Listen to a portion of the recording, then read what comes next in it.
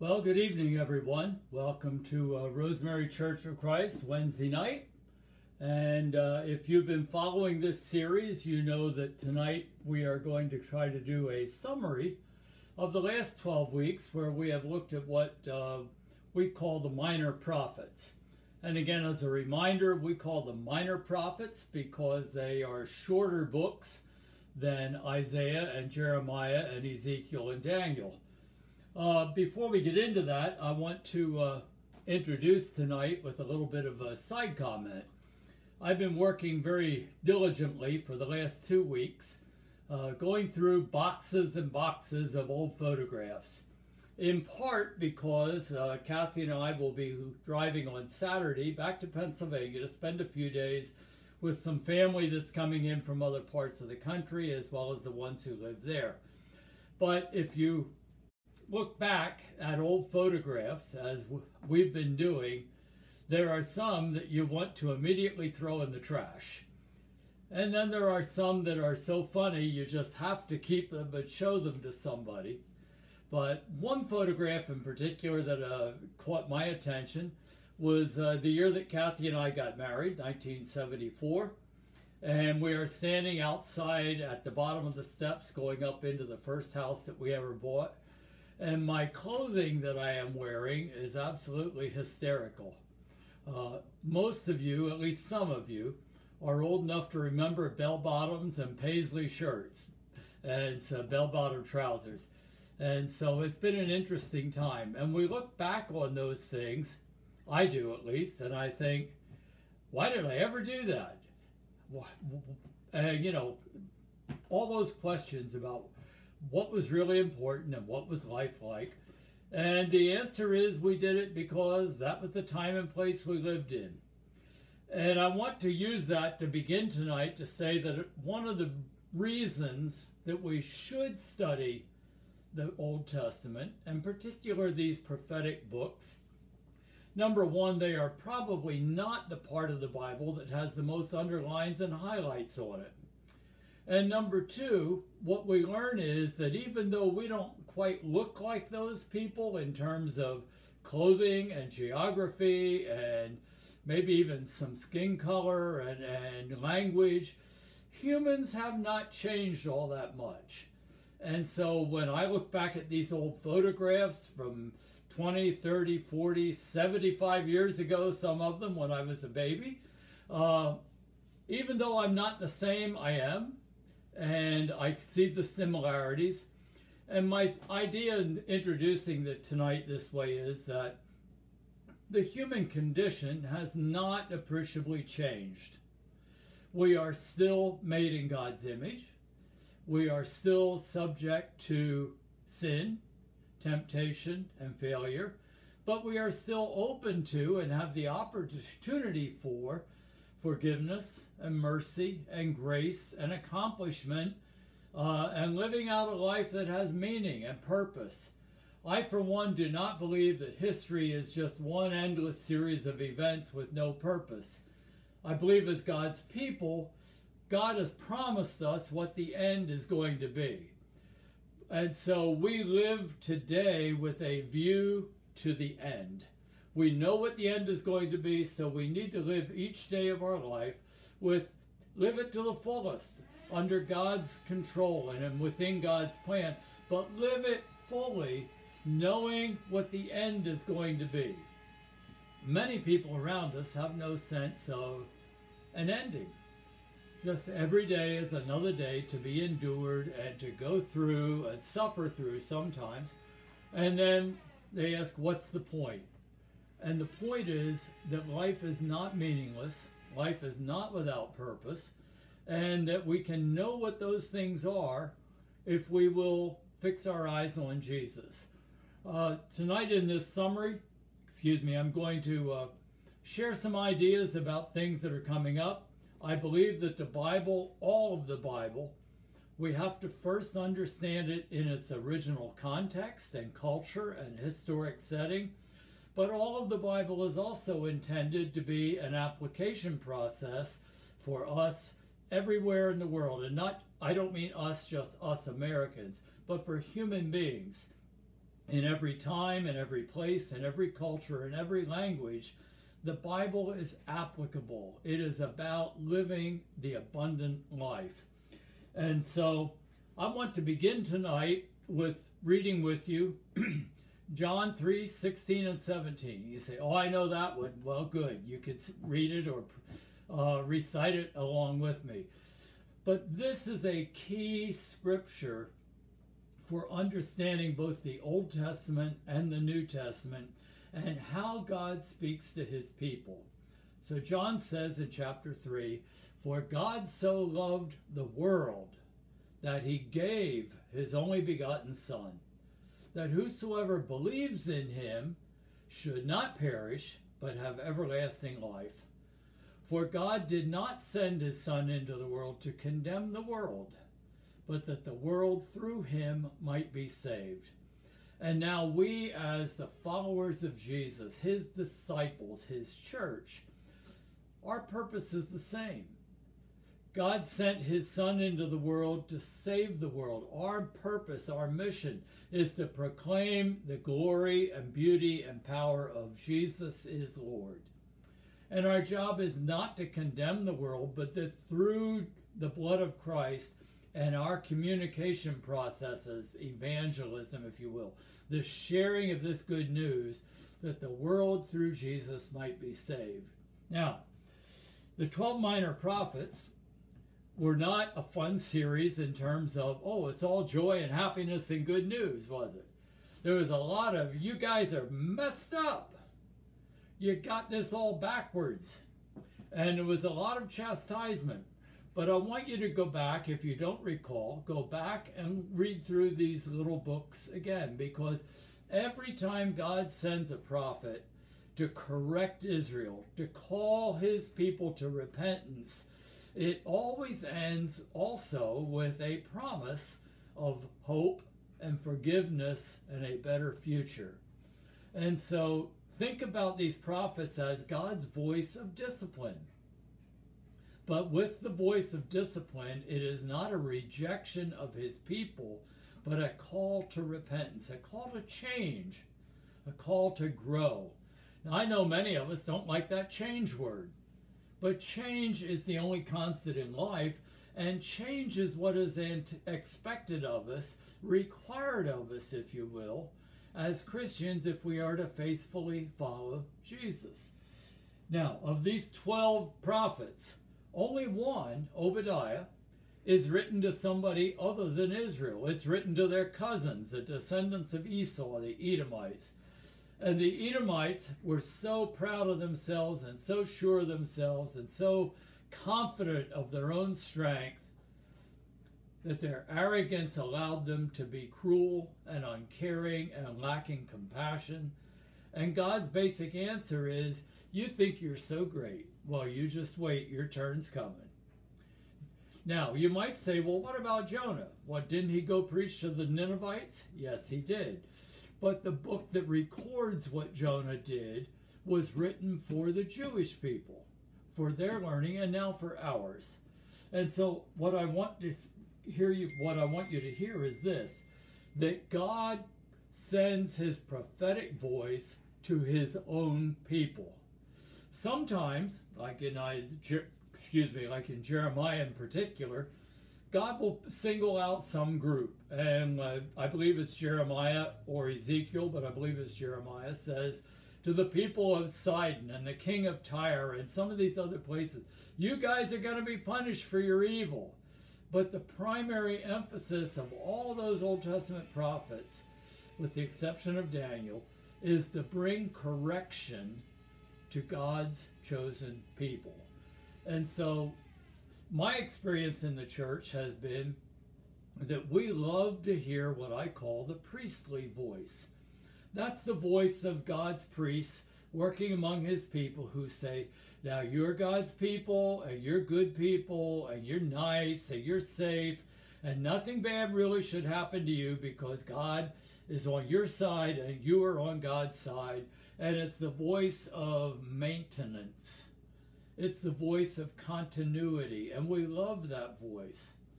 Unfortunately, in my experience in the church, we've often taken the priestly voice to address the world and say to the world, you're bad, you're rotten, you're no good, you're going to go to hell unless you decide to listen to me or us. And I can't find much of that in Scripture. What I do find is that God says the world is lost. The world is already condemned. But I came to provide life. And so the priestly voice that we don't really want to hear about ourselves is the voice God sends to us. And that's why, or one of the reasons why, we went through these 12 minor prophets. It's a call for repentance and change, not for the world to repent and change, but for God's people to repent and change. The world, we look at it and we say, well, the world is full with corruption and indifference and immorality and arrogance and bitterness and hatred and inequality and false teaching and ideologies and love of money and theft and wasted lives and murder and oppression. And that's true. That is the condition of a world without God. It always has been true. It always will be true. That is the condition without God. But the prophetic voice speaks to us. And the prophetic voice speaks to us about our idolatry. The things that we put in front of God, or the things that we use as a substitute God, if you will. Jesus came to his own people. And what did he say? And John the Baptist as well. What was their message? Repent, for the kingdom of heaven is at hand. Repentance means change. Change, for the kingdom of heaven is near. The kingdom of heaven, Jesus says, is among you. He says the kingdom of heaven is within you. And so it begs the question, change from what and change to what? One is, when this change, this repentance, means we need to abandon the ways of the world. And I know that as I was growing up and part of the church, that meant some specific things. It meant no cussing, no alcohol, no tobacco, no dancing where we were, no pool halls, no playing cards. I mean, the list went on and on and on of things you have to stop doing in order to be pleasing to God. But they were all about outward behavior in a place where we might intermingle with people who were not Christians. But repentance is so much bigger than that. Repentance is not just, I won't do something that I believe is overtly bad. Repentance is about a change of heart. So when Paul writes about it in several places, he'll make up a list and he'll say things like anger and bitterness and rage and selfishness and all those kinds of things that are not acts of the flesh. They're attitudes of the flesh and of the heart. And he says, instead, change. Live the fruit of the Spirit. You know, those other lists. Love, joy, peace, patience, kindness, goodness, faithfulness, gentleness, and self-control. Those are the things that change us from the inside out. Faith in God. We change from faith in taking care of ourselves to faith that God is in control of his world and he is taking care of us. Not just us, he's taking care of his whole world. We need to live that faith the way that Jesus does with the Sermon on the Mount. You know, it's one thing to say, well, you know, I don't want to, let me start over. I don't want to stand before God at judgment and say to God, you know what, God? We're the Church of Christ. We got Sunday morning down to a science. It is perfect the way we do it. And then God says, well, what about that second greatest commandment of loving your neighbor as yourself? Is the commandment about having weekly communion important? Yes. Is it the second greatest commandment? No. And God calls us to live out the Sermon on the Mount. You know what that's like. God, we may have our liturgy done to perfection, but in the Old Testament, in these prophets that we looked at, The Jews said, we've got our temple worship and our synagogue worship, we've got it down to a science. And the prophet says, on behalf of God, I hate your assemblies. I hate the sacrifices you bring. Why? Because they don't match your heart and your life. And Christian living is about living a life. It's not about what we do on Sunday morning. That's one very, very tiny part of it. It's not about that. It's about living the way Jesus says. We too, unfortunately, and I'm going to talk about us as Americans for a little while, we too are idolatrous people. Oh, we claim to trust God. We claim to love Him with all of our heart, soul, mind, and strength. But our loyalties are divided. Our loyalties are being torn apart. And if there's anything Satan loves, it's division. I don't mean the math part of this. I'm talking about division between people. What is our culture like right now? It's totally divided. It's divided again, black and white. It's divided Democrat and Republican. It's divided. You pick it, it's divided. You pick the subject. It won't matter. We are being led to believe that the only thing we can do is learn to hate more efficiently. And that is so foreign to Christianity. The idolatry part is that some of us, and I get caught in this sometimes too. I'm not throwing rocks at anybody else. I'm preaching to me and us. Some of us get caught up in the idolatry, if you will, of economics. I have my 401k. Oh, the stock market's crashing. Oh, life is going to end. No. God never promised your 401k was going to last as long as you live. What He promised is He would be with us and never leave us or forsake us. For some of us, our idolatry is an elephant. It's called the Republican Party. And we love everything about the Republican Party. And it just goes on and on. And we have to win this election because otherwise America and the world, if you'll excuse me, it will just go to hell in a handbasket. That's not trusting God. That's trusting an ideology. Some of us love a donkey. And we believe that if Donald Trump wins again, oh, the world is going to crash and burn, and we've lost everything. Our hope is in our political party. Our faith, our idolatry is in a political party. And God says, no matter who's the president, no matter what the economy, no matter what the culture, no matter what the form of government, God says, I'm still in charge of this world. God says He's in charge of His universe. We don't want to put our faith in a donkey. We don't want to put our faith in an elephant. We need to put our faith in the Lamb of God who takes away the sins of the world. But how do we know if we're doing that? We know by whether or not we're living out the things that Jesus talks about in the Sermon on the Mount. Now, I want to be very particular here for a minute. Most years, I don't bother watching political conventions, especially every 4 years when we have them. It's not every year, I know that. But I watched them this year, and I was really upset, not distraught, but bothered that through the whole Democratic convention, there was no mention of God. They did not include God in the pledge. They want to take God, one nation under God, off of the Pledge of Allegiance. They totally ignored the whole concept of God. And I think that's terrible. But I think it's equally terrible that the Republican Party wants to co-opt God and say, we're God's chosen people. We're the ones that God wants to run the world. Because that's not true either.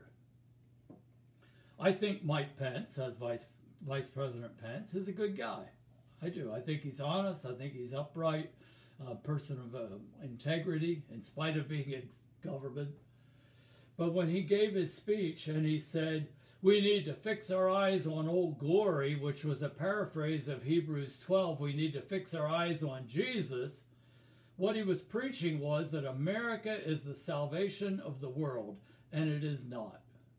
Jesus is the salvation of the world. Jesus is the Savior of the world.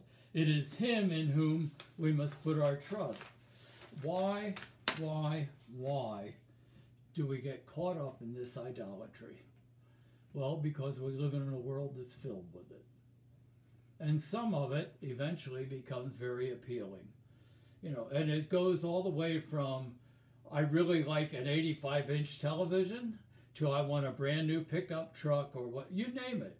The idolatry of things is so terrible in our culture. We are taught in our culture that we deserve everything. We need and want instant gratification. We want to have whatever makes us comfortable. And the idol of comfort that we worship at, comfort and convenience, is not the gospel of Jesus Christ. Jesus never promised, if you'll follow me, you will have a comfortable, convenient, everything at your fingertips life, did he?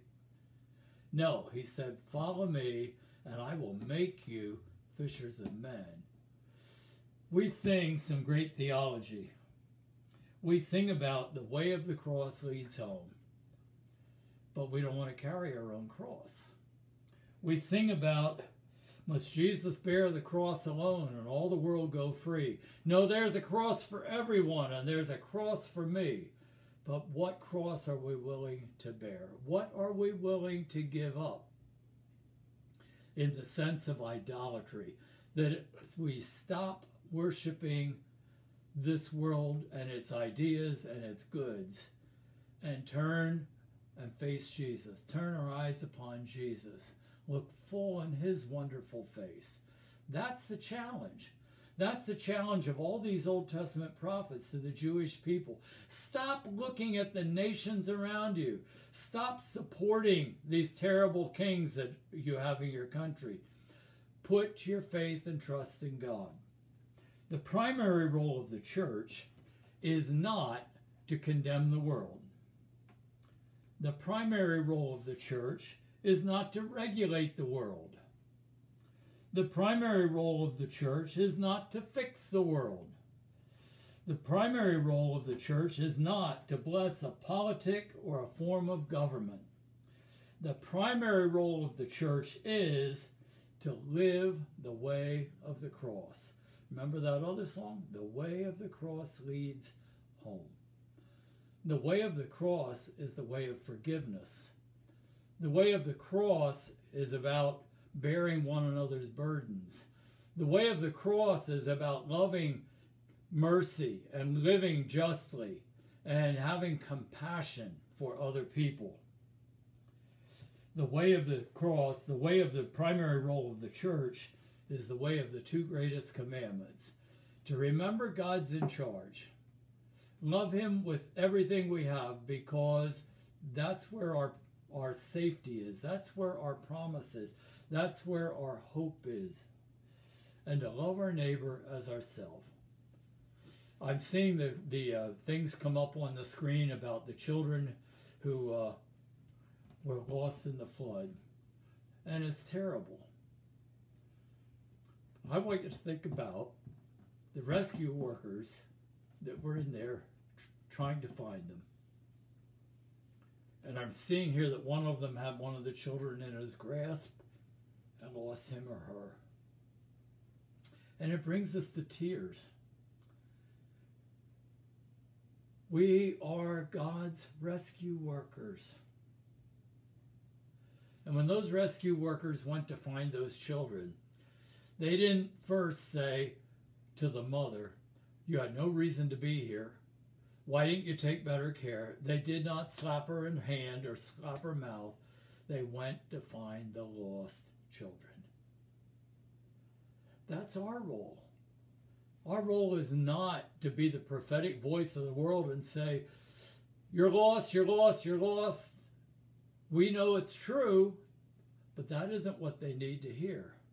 What they need to hear is the good news of Jesus Christ, the way of the greatest commandments, lived out in generosity, loving our neighbor generously, forgiving generously, showing mercy generously, experiencing and sharing joy generously, listening to somebody that we totally disagree with and walking away in a generous, God-given peace. We're not here to win arguments. We're here to convince folks of their need for Jesus Christ. We are here to live the way of turning the other cheek. We are here to live the way of praying for our enemies and of doing good to all, especially those of the household of faith. I wrote an article last week, and I'm happy to say it is going to, here in Taberna, in this development, we have our own little monthly newsletter that comes out, and I submitted it, and they're going to print it. And I'd like to share it with you tonight as kind of one way to think about what it means to live the way of the cross, to live the way of Jesus within a situation, a life situation of conflict and chaos all around us. So this says, hi, fellow Tabernians. That's our way of talking here about our development. It says, I think we're all in agreement that 2020 has been a tough year, at least so far. Still, even with a hurricane, tornadoes, and an earthquake and COVID-19, we are surviving. My wife, Kathy, said something I found to be profound a few nights ago. She said, I don't think anyone eats better than us. And I went, huh? And Kathy said, we have a cooked meal every day. I don't think anybody eats better than us. So yes, many things are good or not so good, depending on our perspective. Isn't that great to think that way? We have food. We're not worried about whether or not we're going to have the next meal. God is taking care of us, even in the midst of hurricanes, tornadoes, earthquakes, and COVID, and all the things that are associated with that, lack of fellowship, all the things that we are enduring. God's still taking care of us. Now, what she said got me to thinking about a friend of mine whose first name is Brian. Brian and I used to live relatively close together in the Northeast. He preached for one church, I preached for another one. Now, because of geography, we are simply Facebook friends. He lives in Tennessee, and I'm here in North Carolina. But in the midst of the political turmoil of this year, Brian has started a new weekly post. And he does this once a week. And Brian loves the country he lives in, America. He's a solid citizen. But he believes that God so loved the world. Not just us in the United States, but God so loves the world. And so once a week, he picks a country of the world and says a simple post, God bless, I believe last week it was Paraguay. God bless Paraguay. I've never been to Paraguay, don't know much about it, but I'm certain God loves those people. And he will pick any country in the world each week and simply that prayer, that short prayer, God bless Bangladesh. God bless India. God bless Albania. You pick the country. It doesn't matter. What a great idea. What a great idea. Of course, he wants God to bless these United States, but not just us. God wants to bless everyone, especially through his church, and that's us. And so the idea occurred to me in view of the conversations that I hear every day around me. We have an election coming up in a few weeks. What is it now? About 6 weeks. No, 4, 7, 8 or 9 weeks. We have an election coming up. Obviously, if you have ears at all, even with my lack of hearing, partisanship is at high tide. It is just overwhelming. So here's what I've decided to do. I started last week. I decided that every day, Monday through Saturday, 6 times a week, I'm going to simply say a prayer. God bless a politician. And on Monday, Wednesday, and Friday, I am praying for God to specifically bless a particular Democratic politician. Not the same one every day, but just go create a list. God bless Nancy Pelosi. God bless Joe Biden. God bless Chuck Schumer. And the list goes on and on and on. Tuesday, Thursday, Saturday, I'm going to pray for God to bless a Republican. God bless President Trump. God bless Mitch McConnell. God bless Vice President Pence. You pick your own names. You pick your own names. But in the process, what are we doing? We are pledging allegiance to God. We're not saying we don't have a preference in politics. We're not saying anything about that. What we are saying is we are citizens first of the kingdom of heaven and citizens of any country we live in second. And so each day I will be asking for God to be a part of the life of a political servant. I know some of them don't act like servants, but that's their role. Every day I will be asking God to be a part of the life of a political servant. Will it help them? Will it change anything? I can't know the answer to that in advance, but we are promised that the effectual, fervent prayer of a righteous person avails much with God. One thing I know for sure, it can't do any harm. And what I'm asking is, would you care to join me? Or pick your own subject, your own passion, and say, God bless someone who needs his blessing. Jesus said, love your enemies and pray for those who despitefully use you. Now, I do not want us to go back. You can choose to do this, but I don't want us to go back to the Psalms where David prays for God to destroy his enemies and kill every one of them. That is not, I believe, the prayer that Jesus had in mind. Our prayer is that just as Jesus' love overcame the enemies that put him to death by his and he came back to life, his love will tear down walls and create unity among people who even we think at the present time are our enemies. I want to end with 2 scriptures. The first one is from Galatians chapter 3. In our capital, there is a place where it's written on the wall. Actually, it's in the dome of the Capitol. And it was painted, this whole thing was painted while Abraham Lincoln was president. But part of what it says there is E pluribus unum, from many one. And that was a rallying cry for the occasion of what I call the uncivil war between the states. From many one.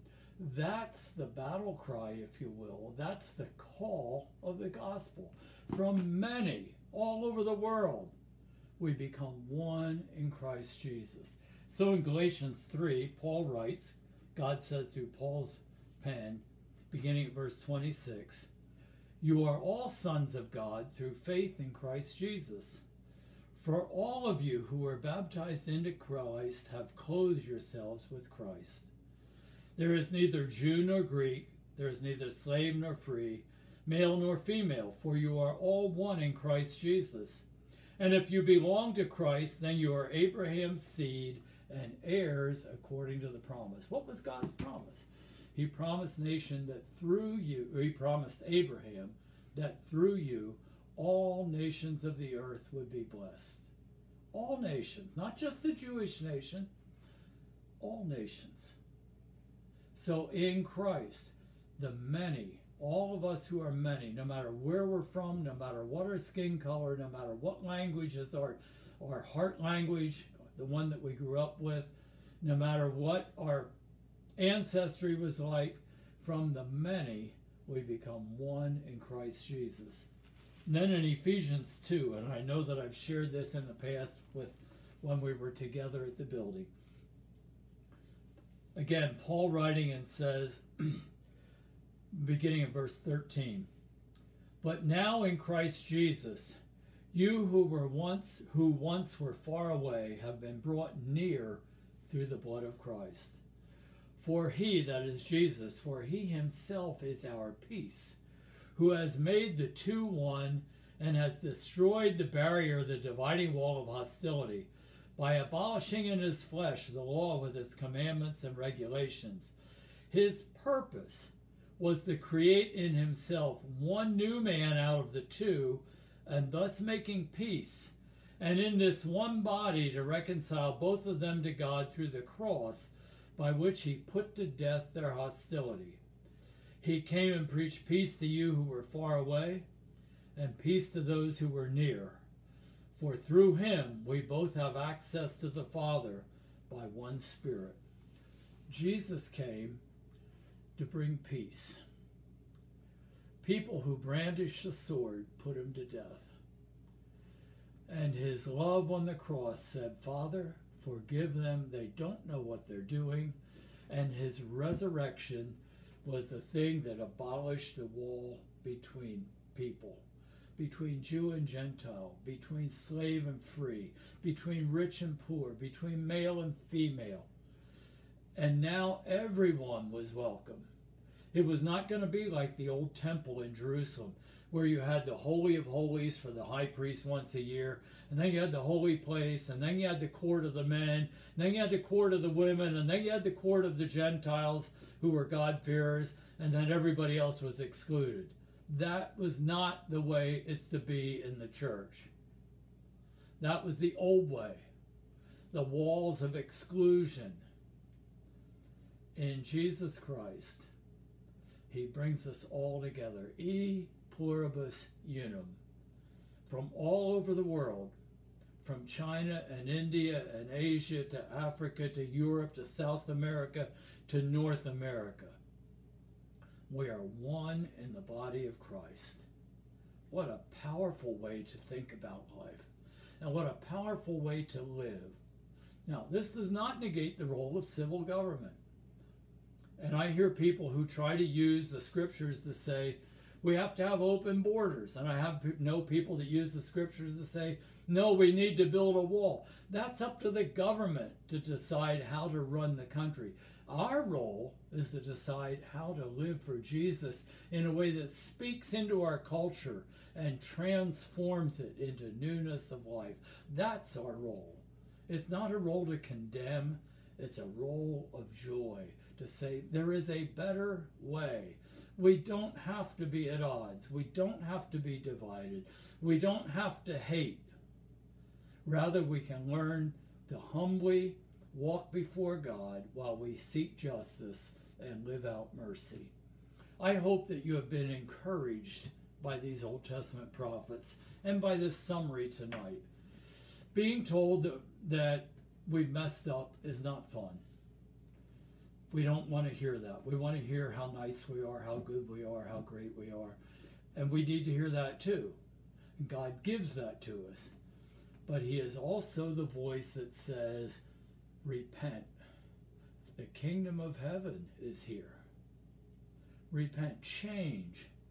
Give up your idols of wealth and fame and government and all those things that distract us. And let us fix our eyes on Jesus, the author and perfecter of our faith, who for the joy set before him endured the cross, despising its shame, and sat down at the right hand of God. My goal for life is to sit down at the feet of Jesus. I don't deserve his place, don't want his place. I want to sit at the feet of Jesus. And I don't want to hear God say, well done, good and faithful Republican, or good and faithful Democrat. I want to hear God say, well done, good and faithful servant. Enter into the joys of your Lord. I want that for all of us who are in the church. I want it for everyone who's not yet a Christian. That is our calling. That is our purpose. And I pray that God will enable us to live up to our purpose and that we not be distracted by the idols of this world.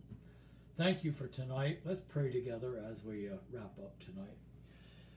Father God, sometimes your lessons are hard, and sometimes they are fill us with awe, and sometimes they fill us with shame. But Father, you do not leave us in our shame, even when you correct us and discipline us as a good father will do. You offer hope and reassurance that your love never fails, that you will never abandon us or leave us or forsake us, even when we're headed in the wrong direction. So, Father, I pray that we will be faithful to you, that we will live out the greatest commandment and love you with everything that we are, and forsake the idols that are constantly put in front of us in this world. And Father, I pray that in doing that, we will do it in a way that we actually love our neighbor as ourselves, without asking the question, are you my neighbor? But rather accepting that whoever you put in our path automatically becomes our neighbor. Father, thank you for this church. Thank you for the men and women who have served you well over the years, who are leading this church, who are supporting this church, who are caring and diligent and devoted to who you are. Father, I pray that you will give us open doors of opportunity, and you will give us levels of measurable success, that we will not become weary in doing good, but that we will find that you are in charge and that we can celebrate life, that living for you really is the abundant life that your Son has promised. Father, where we mess up, we beg for your forgiveness, and we beg, Father, for understanding that we may proceed faithfully on the path that leads to life eternal. Father, bless us, I ask in Jesus' name. Amen. Next week, Kathy and I, as I mentioned, will be in Pennsylvania. And so I will be doing this from a foreign state. We will be in southeast Pennsylvania. Some of you have met my friend John Dubach. He and his wife are out of town on vacation. We will be staying at their house. And I will deliver a message next week from his house. What I would like to do for the next 3 weeks is examine the 3 temptations of Jesus and talk about how we are tempted in similar ways, and hopefully provide some venues and avenues for overcoming those temptations and responding to them in a way that honors God. Again, thank you for listening tonight. We love you. I love you. And I pray that you'll have a great week. Good night.